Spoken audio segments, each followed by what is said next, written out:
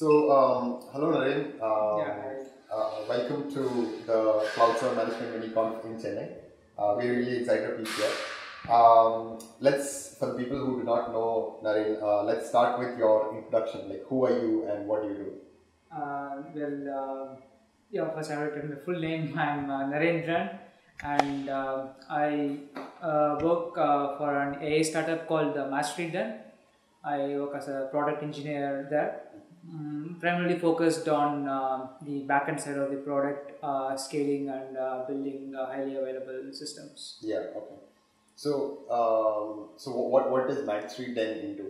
Narendran is totally an AI startup, and we have a wide suite of products powering the e-commerce and retail domain. Right from automating their e-commerce website till managing and automating their warehouse. Got it. Yeah. So you mentioned that you are a product engineer, right? Yes. What was your journey like to become a product engineer? Like if you were to suggest an ideal path to someone, what would that look like? My journey, it's not anything specific. I didn't have any specific goal. I was just going along with the flow. When I graduated, I'm basically an electronic engineer. I graduated I got my electronics degree and I worked as an embedded engineer for a year. Oh, okay. And I was designing firmwares and I was doing chip level stuff. Then at that time, IoT was the buzzword, and I was working on that. Then I realized beyond my sensors, I didn't know what's cloud. As an electronics engineer, I don't know much about software. I don't know what is cloud, how my data is going there, how the things are getting connected. Right. So I just wanted to explore the software world, and I switched my field from electronics to software by joining a big data startup. Then after a year, I joined Narendran as a backend engineer. Got it. Then slowly I developed the platform, AI platform, then started building products on it. So how would you describe your journey? Like, what was it like for someone who's been working on embedded systems and chip level stuff to now designing AI and things around that? So it was quite a journey. It just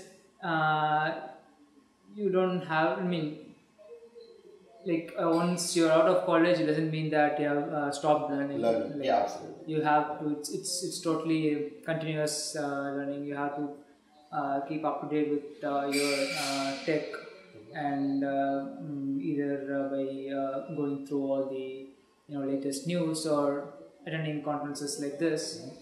So that continuous learning and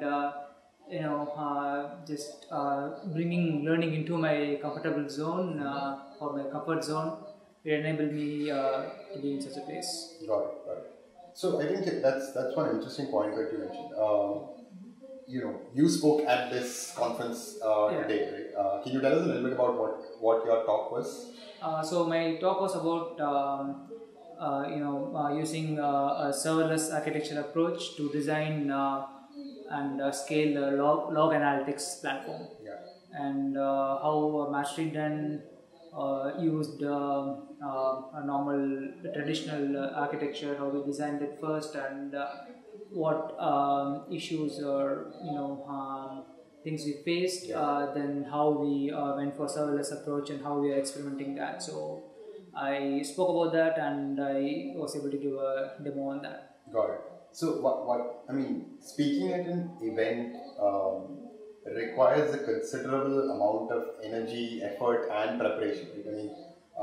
In your case, for this conference, people had to prepare the content abstract and then put in slides and then do rehearsals and then finally come here on a Saturday to IT to give the talk, right? Yes. Why do you think this is important? Like, why is it important to you that people should go? Like, why would you say that it is important for people to go speak at events, conferences, and community meetups? Okay. So yeah, I would totally love to answer that question because I recently wrote a blog post about this. Okay. It's in my website. So yeah. First thing. The very first thing, it's you will get benefited as well as the company. If the companies, most of the companies will sponsor you, and so there are mutual benefits with you and your company. And the thing about you is, so conferences. I'll talk about conferences first. Conference about you can't learn everything in conferences. The day like 10 of the speakers in this are dumping you with information, you can't take everything. Conference are the place where you can learn what to learn next. Yeah. So I just stole it from a popular tweet. Okay. But still, so if you speak at conferences, one, you can have a personal brand. You can create a personal brand.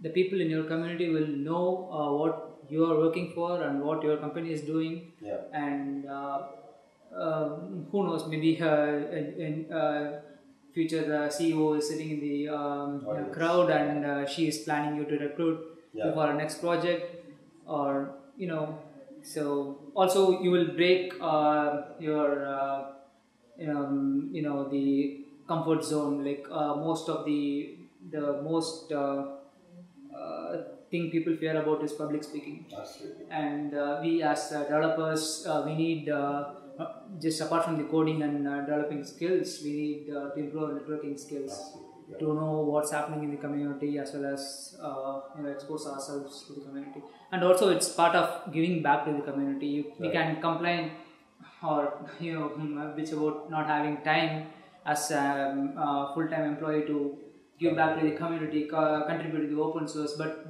I see this as a way to give back to the community. Absolutely. So if I have to prepare for a 40-minute talk, it's not always I will talk about what I worked on. Sometimes I'll discuss some new tech and I'll spend nearly 40 hours to learn that and teach it to my audience. So it's something like giving back to the community. Right. Yeah.